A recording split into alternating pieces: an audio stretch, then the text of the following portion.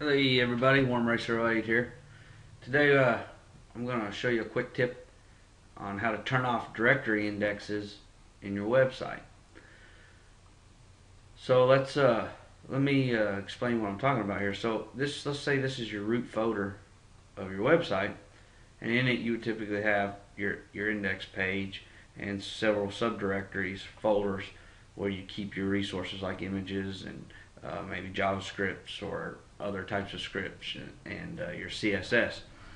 So I guess the first thing you would want to do is go to your site and type in a path, say yoursitename.com/images, and see if you get a directory index. And I'll show you what that looks like here. Let's just go to Google and let's search for index of /images. Quote, see what we get. So let me be careful what I get here. Let's take a look at this one here. So this is what I'm talking about, a directory index. So typically the most common way people protect their directories from being explored is just to put a blank index.html file or PHP or whatever in each subfolder, and then if someone was to try to navigate to that folder, it just brings up a blank page, or if you have a redirect script or something like that, so that you can explore and see all the different files that are in there.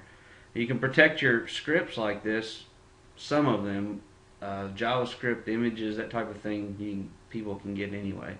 But say PHP, or if you're Java or ASP.NET, anything like that, you can protect these files from being explored and people from being able to download them. So instead of you putting a blank, let's say a blank page in each one of these subfolders like that, I'm going to show you how to create an htaccess file with one line that'll turn off directory indexes. So let's open up a Notepad, or any simple text editor is all that you need. And we'll put a comment in here, and to comment lines in the htaccess we use the pound sign. We're just going to say disable directory indexes, and to do that we just type options space indexes, and that's it. And then we'll save this file, save as.